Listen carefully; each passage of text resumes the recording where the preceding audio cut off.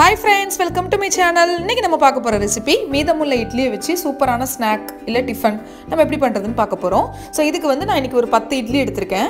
இந்த 10 இட்லியை வந்து இந்த மாதிரி நேர் வாக்குல கட் பண்ணிக்கிறேன். சோ நீங்க வேணும்னா இத வந்து குட்டி குட்டி கியூபா கட் பண்ணிக்கலாம். பட் இந்த ஷேப் நல்லா இருக்கும்ங்கிறதுனால நான் இந்த மாதிரி நேர் வாக்குல கட் பண்ணிக்கிறேன். ஷேப் வந்து பாத்தீங்கன்னா இந்த மாதிரி இருக்கும். சோ இந்த மாதிரி எல்லா இட்லியும் நீங்க வந்து கட் பண்ணிக்கோங்க. So இது வந்து நீங்க வந்து மார்னிங் அவிச்ச இட்லி ஈவினிங் வந்து யூஸ் பண்ற மாதிரி பாத்துக்கோங்க. ஓகேங்களா? சோ பாருங்க இப்போ இந்த மாதிரி நான் எல்லா இட்லியுமே இந்த மாதிரி கட் பண்றேன். சோ இது வந்து ரொம்ப சிம்பிள் பட் ரொம்ப டேஸ்டியா இருக்கும். குழந்தைகளுக்குலாம் இது ரொம்ப பிடிக்கும். சோ நீங்க இத வந்து ஒரு ஈவினிங் சாப்பிடலாம் ஸ்நாக்கா அப்படி இல்லைனா கூட நீங்க நைட் டின்னருக்கு அந்த மாதிரி கூட நீங்க எடுத்துக்கலாம். சோ பாருங்க இப்போதைக்கு நம்ம 2 இட்லி நான் கட் பண்ணிருக்கேன். இதே மாதிரி நீங்க எல்லா இட்லியுமே கட் பண்ணிருங்க. ஓகேங்களா? சோ பாருங்க நான் இப்போ 10 இட்லியுமே நான் இந்த மாதிரி கட் பண்ணியாச்சு. எல்லாத்தையுமே ஈவனா ஒரே ஷேப்ல கட் பண்ணிக்கோங்க. சோ இப்போ நம்ம ஒரு panல வந்து 1 டேபிள் ஸ்பூன் எண்ணெய் ஊத்திக்கோங்க. இதுக்கு வந்து கொஞ்சம் எண்ணெய் ஜாஸ்தியா நமக்கு தேவைப்படும். சோ அதனால 1 டேபிள் ஸ்பூன் அளவுக்கு எண்ணெய் ஊத்திக்கோங்க. ஏனா இத நம்ம வந்து ஃப்ரை பண்றோம்ங்கிறதுனால 1 டீஸ்பூன் வந்து கடுகு பருப்பு நான் போட்டுக்கிறேன்.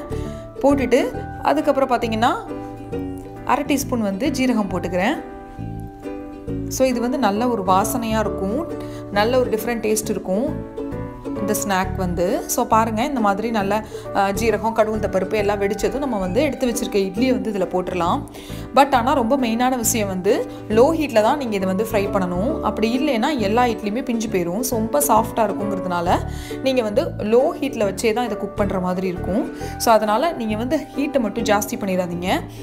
இந்த மாதிரி ரொம்ப ஜென்ட்லா இந்த மாதிரி நீங்க வந்து ஃப்ரை பண்ணுங்க. ரொம்ப ஃபோர்ஸா பண்ணா கூட அது வந்து பிஞ்சு போயிடும். அந்த மாதிரி பாத்துக்கோங்க. சோ பாருங்க ஓரளவுக்கு எனக்கு வந்து இந்த கடுகு பருப்பு ஜீரகம் எல்லா இடத்துலயுமே கோட் ஆற மாதிரி நான் வந்து ஃப்ரை பண்ணிட்டு இருக்கேன். சோ இது வந்து உங்களுக்கு வந்து ரொம்ப முறுமுறுன்னு ஃப்ரையாலாம் இருக்காது. பாருங்க இந்த டயத்துல நம்ம வந்து 1/2 டீஸ்பூன் ரெட் சில்லி பவுடர் நான் போட்டுக்கிறேன். சோ நீங்க வேணும்னா காரம் கூட்டி போட்டுக்கலாம். 1/2 டீஸ்பூன் காஷ்மீரி சில்லி பவுடர் போட்டுக்கிறேன். 1/2 டீஸ்பூன் சாம்பார் பவுடர் போட்டுக்கிறேன்.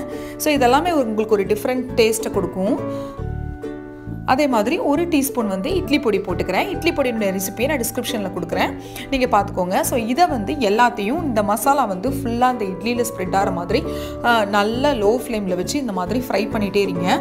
இது வந்து பாத்தீங்கன்னா உடைஞ்சிர கூடாது இட்லி. அதே மாதிரி ஓரளவுக்கு அது கொஞ்சம் மொறுமொறுன்னு இருக்கணும் அவுட்டர் லேயர். சோ அதனால ரொம்ப கேர்ஃபுல்லா நீங்க வந்து ஃப்ரை பண்ணனும். இந்த மாதிரி உட்டன் கரண்டி வச்சு ஃப்ரை பண்ணிக்கோங்க. அப்படி நார்மல் கரண்டி வச்சினா அது வந்து பிஞ்சு போயிடும் குத்தி.